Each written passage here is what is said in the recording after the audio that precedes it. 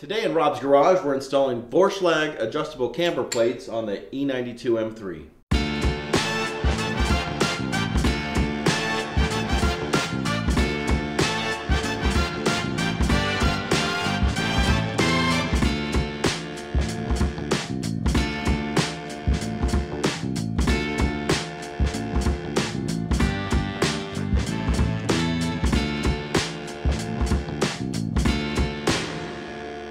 Welcome back to Robb's garage. I'm Robb. This here is my garage. I need to create a lot more negative camber for the track. I'm running about -7 degrees with some Dinan fixed camber plates, and it just is not nearly enough. I've recently upgrading to some larger 10.5-inch wide wheels, which will definitely not fit up front with only -7 degrees of camber. So follow along. Let's see if we can't get this thing done today. Okay, first we need to loosen the wheels, jack the car up, and support it on jack stands.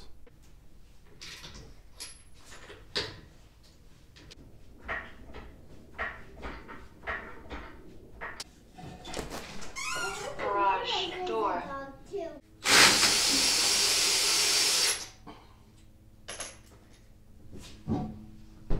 Next, you're going to want to take your jack and position it underneath the strut assembly here at the rotor and give it a little tension so that as you're loosening the spring, it doesn't push down and fall to the ground. On the driver's side, you'll need to disconnect the headlight leveling sensor. It takes two 10mm wrenches. Next, you'll need a 16mm socket and likely a breaker bar to disconnect the nut that holds the end link onto the strut. Once you've broken the nut loose, you'll need a 16mm open end wrench on the back to hold the end link, and then disconnect the nut and push the end link out. Here's where a specialty tool comes into play. Got a 22mm Schwaben socket with this interesting opening so that we can put a 7mm Allen key in here to hold the strut down. The way it works, you want to hold the strut in place so you don't want that to spin while you loosen the nut.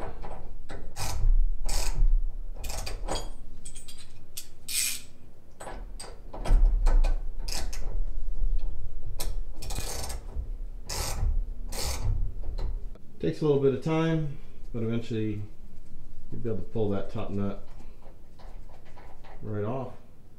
These sockets will run you about 18 to 20 bucks, or you can get a full set for $55, $60. I got a full set at ECS for I think around $55. I'll use a 13mm socket, probably with an extension bar for this first one to remove the 3 nuts holding the strut assembly to the chassis. Started. Again, make sure you've got that jack underneath with some tension on it, holding up the assembly. It'll come loose. At this stage, it's basically being held up by the jack.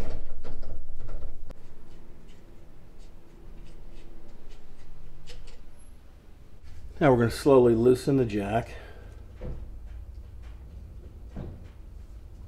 So now I've got it loose. And you're going to twist or rotate the top hat so I can just barely get by the inner fender. There we go. Take this top one off, and we'll put our new adjustable camber plate on top. Real quick disclaimer, I'm not a professional mechanic, so take my advice at your own risk. I'm just trying to share my experience with other people. The other thing, word of caution, you know, I've got aftermarket coilovers on this. So if you're installing these camber plates on OEM struts, You may need to use a spring compressor. I used one when I changed out the OEMs for these Bilstein V16 dampers.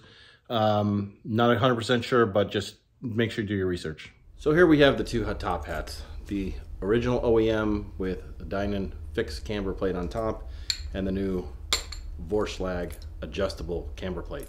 So they look about the same in height. The Vorshlag might be a little lower, which means I may have to adjust my ride height slightly. But let's take a look at the features of the Vorshlag. Well, the Dinan was fixed here, and you know, you can't do anything. It is what it is. The Vorshlag is adjustable. So here, and this is on the car, you can give it more negative camber or neutral camber. You can also adjust the caster with these bolts here. Another great feature of these Vorshlag camber plates is that you can change out the bottom depending on what type of spring you're running. So this right here is a coilover suspension, but it still has it's a track-based spring, but it's not a full race spring. It's still what we call progressive. If I were to upgrade to a true race coilover system, then I would have to get a different bottom piece here depending on the type of spring I'm running. But you can still keep your top camber plate and just change out the bottom. That's my understanding. Lower the suspension back a little more. Just enough. You don't want to put a lot of tension on that. And there, here. Slide these on top. Just like so. And twist. And right. You gotta make sure you spin it correctly so that the front arrow is facing forward. These are also marked left and right, left being the driver's side, right being the passenger.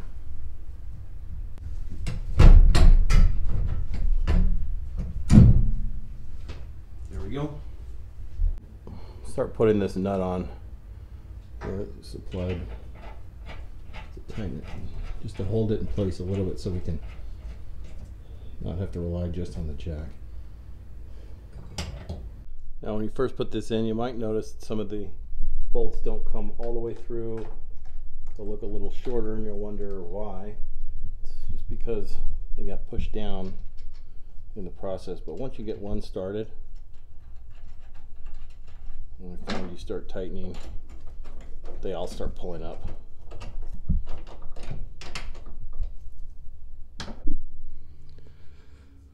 All right, now with these three nuts loosely on, we're going to tighten this bolt down onto the damper.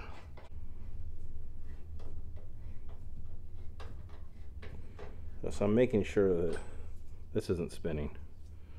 Once I go to torque it down, we'll hold the Allen key on there. Watch that, make sure the damper's not spinning. It looks like we've got the nut on. It's pulling the damper up. Okay, good enough for a minute. Now we're going to lower the jack and then loosen these a bit so we can adjust the camber, move it left to right. All right, before we torque everything down, I've loosened these nuts just enough to where now I can slide it. As you can see there, that's about as full negative camber as I'll be able to get on this. There are some markings right here. Be able to set your marking to say, all right, for the track I want it here, and for the street, you know, I want it here, or what have you. So I'm just going to kind of set it a little neutral, get to the alignment shop, and we'll have the experts help me configure it for the track. Okay, moment of truth now. Did we get more negative camber? Very, very tight fit with just neutral camber. Okay, now I'm going to slide this over. You'll see the wheel actually move. See how much more camber you get there. Look at that. Straight. Negative.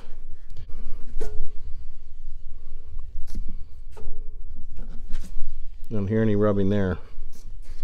only at full lock is it rubbing on the rear inner fender.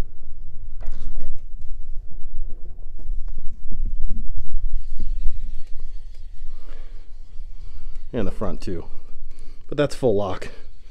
Not normally hitting full lock on the racetrack. Finally, don't forget to torque these down. Your top mount for the front strut is 47 foot-pounds of torque, 7mm Allen key here, and use a torque wrench to tighten that down to 47 foot-pounds of torque. Then the front strut tower bolts, these three here, 13mm, torque those down to 25 foot-pounds of torque. And finally, down below, the top bolt that goes onto the end link. Remember, you'll need a 19mm in the rear to hold it, to stabilize it, and then a 16mm here. You torque that down to 42 foot-pounds of torque. And on the driver's side, don't forget, you're going to need to reconnect your headlight adjuster if you have one. After installing the adjustable camber plates on the BMW, I took the car in for an alignment, and here's the results. Negative 3.7 degrees of camber up front. It's a big improvement over the negative 0.7 that I had previously.